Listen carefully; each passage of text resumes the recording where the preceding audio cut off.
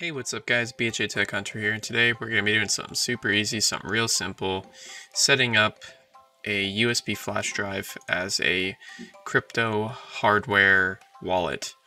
This is something you're going to want to do to keep your cryptocurrency off of exchanges, because exchanges can get hacked and online wallets can get compromised. So a hardware wallet is the one and only true way to keep your cryptocurrency safe. And with the crypto boom right now, everyone is getting into crypto, so this is a useful, easy tech tip on how to do this. So the first thing you're going to want to grab is VeraCrypt, and that's how we will encrypt our USB drive to keep it safe from theft or getting lost and someone plugging it in, so they can't just like steal your monies, you know, your stonks. And the next thing you're going to want to grab is Coinomi. This is a cryptocurrency wallet, and it supports Bitcoin and all the major altcoins, Monero, Ethereum, all that kind of jazz. And you're just going to want to grab both of these. I already have both of these. Oh, and also VeraCrypt supports Windows, Mac OS, Linux, Raspberry Pi OS, FreeBSD, basically everything you could ever think of, so you can plug this USB drive into anything and be able to load it up. So once you get those, you're going to just want to go through the setup process. First, you're going to want to go and do VeraCrypt setup. Yes.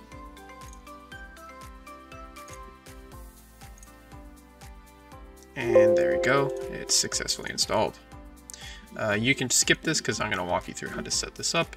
So you're just going to want to walk into VeraCrypt. You're going to want to create a new volume.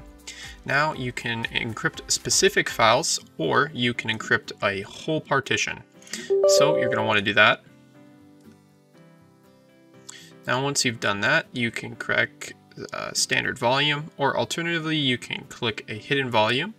This is for situations where you can't refuse to reveal your password for like extortion reasons. You can do it that way if you want to, but for this I'm just going to go through the standard setup. You're just going to want to select your drive.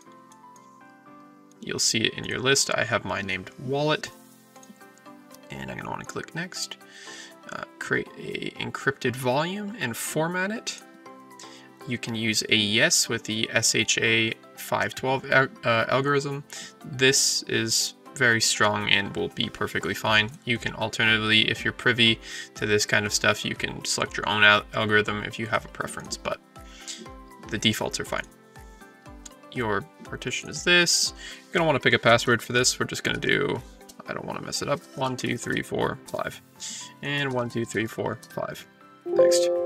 Short passwords are easy to crack. You can select yes for this, or you can select no. Really depends on if you'll be using this USB drive for anything else besides your wallet. I'm just going to select yes. And now they have a random mouse movement algorithm thing, which creates a key basically.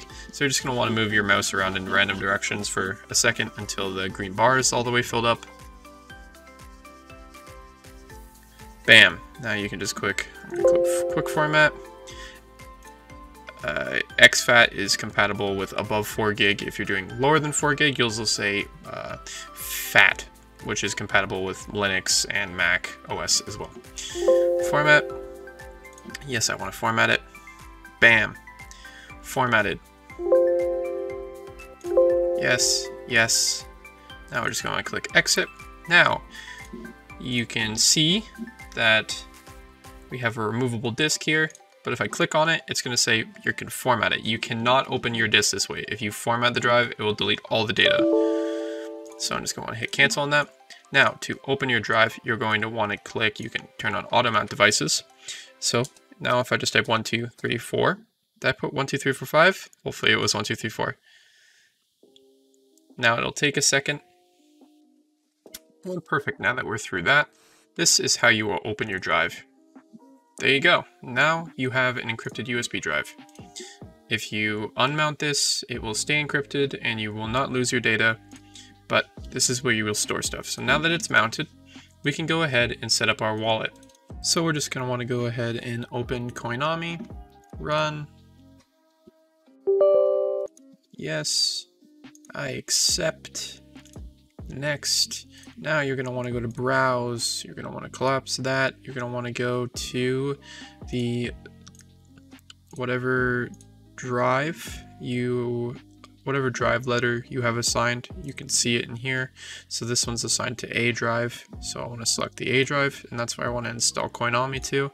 Next, I don't want to create a desktop shortcut, I want to install it. Now that you've opened up the wallet, you should have a screen somewhat like this. It's going to give you a combination of codes. I, for the purpose of this, do not care. Do not share this code with anybody.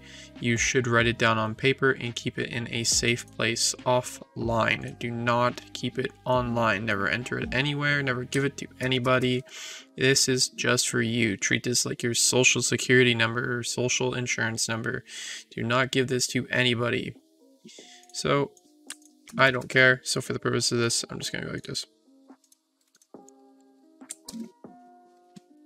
And I'm going to miss that. You can't see this because it's on my other monitor, but there we go. Now I have that. Now I'm going to say that I have safely done this. It's going to ask you for the order. For the purpose of this, I don't care. I'm just going to skip it. But you can check it yourself. And skip, confirm. Now I want a password. It's got to be a certain amount of digits long. It's got to be 10. So I'll put my password in. There we go.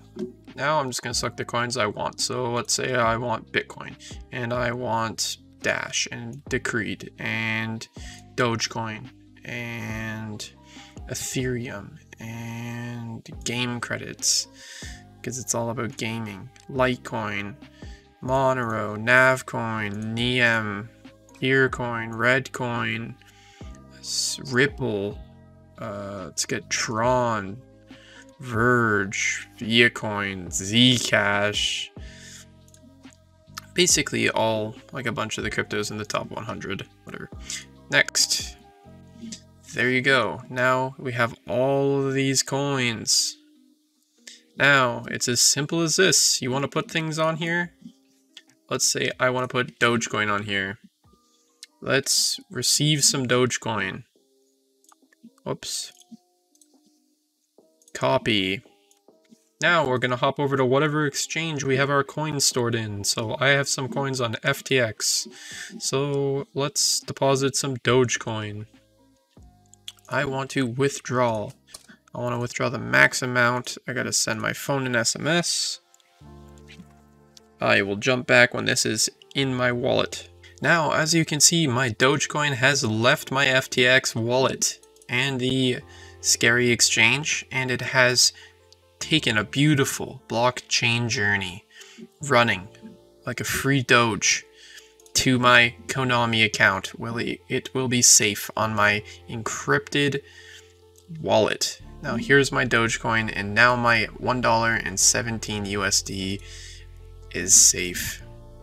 Now, all this is stored locally, and you can unplug this, and all this will stay here. So if I was to just go like this, let's just disable my internet and minimize it, and let's just close and reopen it.